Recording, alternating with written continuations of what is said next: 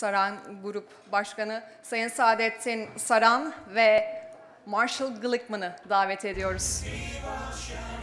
Yeni görevinden dolayı Mr. Glickman'ı hem tebrik ediyorum hem de ayağının tozuyla Türkiye'ye gelip aramıza katıldığı için de teşekkür ediyorum. Hem Esport'tan hem Esport Plus'tan izleyicilerle buluşturacağımız için de son derece mutluyuz. Ülkemizi başarılarıyla temsil eden ve bizi gururlandıran Fenerbahçe Beko ve Efes Pilsen'e de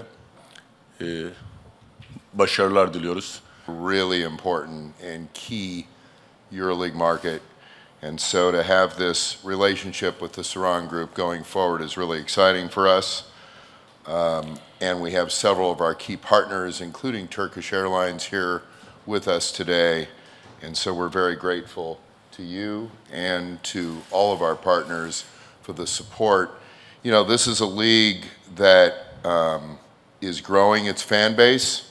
I think there's a 35% increase over the last 3 years in people following and interested in EuroLeague through various digital means. And I think from what I've learned, Saran is really the ideal media partner in this market because we're in good company with the NBA and many other properties that you have. So we're really pleased to be in that company. And also your platforms, your streaming platforms in particular, the digital side of the business is something that I'm in particular excited about because I think the key to our growth in the future is reaching young adults. And so there's a lot of plus, etc.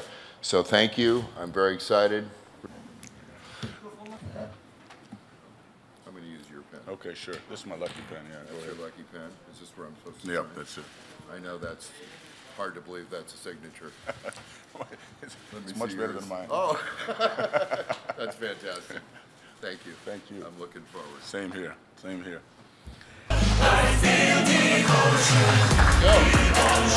Now it's... Hani biraz önce söylediğim gibi 32 senedir hem Türkiye'de hem de yurt dışında bu işlere gönül verdik. Sadece ticari olarak değil, sosyal sorumluluk da olarak da önem verdik. Büyümeye devam edeceğiz. Bugün Esport Plus 1 milyonu geçti. EuroLeague bugüne kadar hiçbir zaman olduğu kadar izlenmeyecek. Dolayısıyla büyümeye devam ediyoruz. Bunu sadece aboneler bazında değil, içerik olarak da ve sadece Türkiye değil, yurt dışında da yapmaya devam edeceğiz inşallah.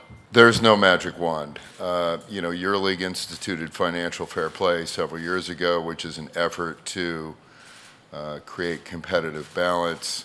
I have, and Dejan, Bodiroga have ideas about how we can improve, but I agree with the premise of the question, which is I think we'd like to see greater competitive balance amongst our current 18 clubs.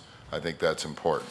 Sürekli büyütmeye çalışıyoruz, geliştirmeye çalışıyoruz ama birinci hedefimiz EuroLeague'i bir kere yayın hakkını almaktan son derece mutluyuz. Bunun içinden gelen insanlar olarak da biz EuroLeague'e çok önem veriyoruz.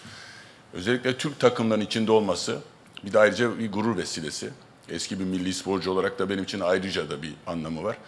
Dolayısıyla ilk hedefimiz 3 sene hep beraber EuroLeague'i bugüne kadar olduğundan daha da ileriye götürmek, Türkiye'de en azından yayıncı anlayışıyla, kalitesiyle. Ondan sonrasında başka zaman paylaşırım seninle. Teşekkür ediyorum herkese katılımı için. Burada noktayı koyuyoruz basın toplantımızda. Kokteylde hep beraber olmaya devam edeceğiz. Teşekkür